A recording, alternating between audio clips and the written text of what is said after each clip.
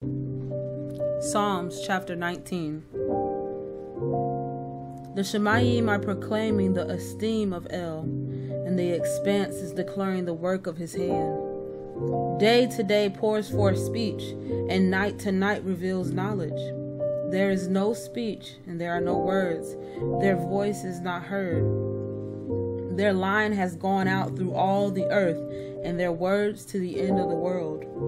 In them he put up a tent for the sun, and it is like a bridegroom coming out of his room. It rejoices like a strong man to run the path. Its rising is from one end of the Shemayim, and its circuits to the other end. And naught is hidden from its heat. The Torah of Yod-Heh-Vav-Heh is perfect, bringing back the being. The witness of Yod-Heh-Vav-Heh is trustworthy, making wise the simple. The orders of Yod-Heh-Vav-Heh are straight, rejoicing the heart.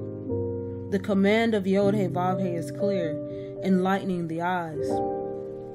The reverence of Yod-Heh-Vav-Heh is clean, standing forever.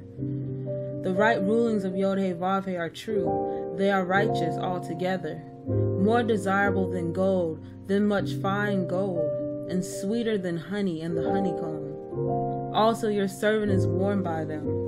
In guarding them there is great reward. Who discerns mistakes?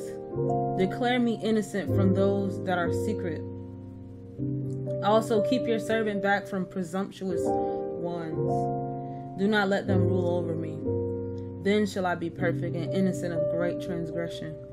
Let the words of my mouth and the meditation of my heart be pleasing before you, O Yod-Heh-Vav-Heh, my rock and my redeemer.